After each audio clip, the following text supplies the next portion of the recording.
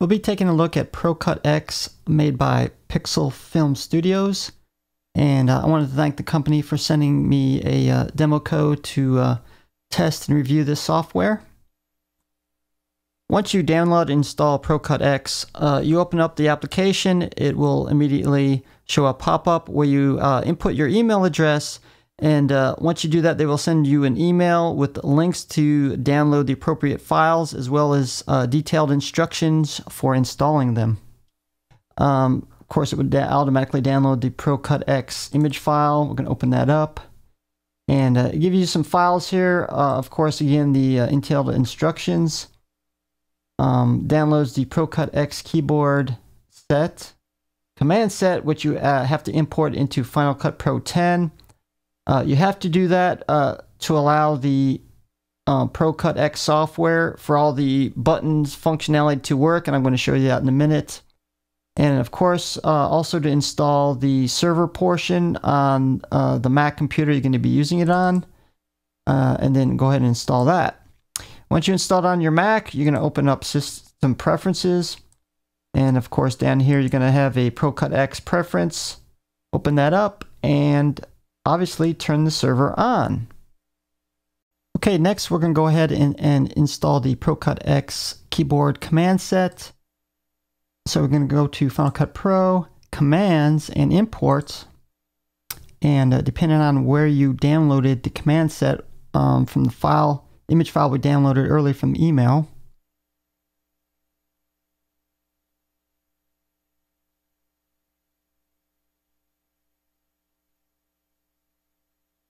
And we got it right here. Select it. Takes a few seconds to open. As you can see right here, Final Cut Pro it says please enter a new name for the command, and then you would push OK to import it. We already did that earlier, so we're just going to cancel out. So next thing you need to go is to Final Cut Pro Commands again, and ensure the ProcutX keyboard set is selected and not the default to ensure the software works correctly. Okay, we're going to go over some of the common button layout on the ProcutX software. And of course here you got the jog wheel, which you can advance frame by frame or even a little faster. And of course your forward and reverse buttons, play and pause button at the center. And also for voiceover and recording, the two small buttons on the upper left hand side. Your tool buttons for your different tools for Final Cut Pro. Action buttons. The read timing buttons, which are for slow motion, fast motion. Import, export, and rendering options. Audio volume and zooming in and out of the timeline. Autocorrect, which could be for hum, and volume and things like that. And of course color grading, which uses your color board. Go ahead and look at the playhead, fast forward, reverse, and of course the jog wheel. Using the jog wheel, you can just do it slowly frame by frame or even faster. And of course in reverse.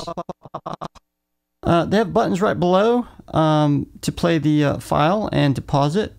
Pop-up where you input your email address. And obviously you have buttons to advance at one frame and reverse. And another thing I like, you can actually advance it from one clip to another quite fast. And that works quite well. And of course in the color grading section, just by pressing any of the three buttons, we'll open up the color board, and from there you can do incremental changes by using the right and left arrows, just like so. And of course you just by ticking on the top arrow, you can actually take it one, or by pressing and holding several at once. And then of course you can push the reset and it will put it back to the way it was. As this is a brand new software, it does have its few problems. First is a wake from sleep bug that crashes the software when you re-wake. This can be worked around by turning off sleep mode while you're working with ProcutX. Another problem with the software is the retiming section of the interface. Not all the buttons seem to work. One workaround is retime one clip manually and all the buttons should work as normal. Both bugs are slated to be fixed by the next update. But the real question is it really worth it? And that really all depends, because what I need may not necessarily be what other video editors need. And some video editors really want tactile feedback they can only get from real analog controls. And to me, that's something that's not really inherent with this software, but it's inherent with all touch tablet designs. And also some feel that the cost is too much for this type of program. It's initially introductory price around $24, and once a couple of new versions come out, they're going to release it at $40. And to me, considering this is designed as a console interface for a pro video editing software, I think it's kind of on par. And also consider also there's going to be new features coming out for multi-iPad support, advanced color grading options, and Siri-like voice commands. And myself, my own feelings on using the software is I think it really has a lot of potential. Of course, it is a brand new software out there. It does have a few bugs.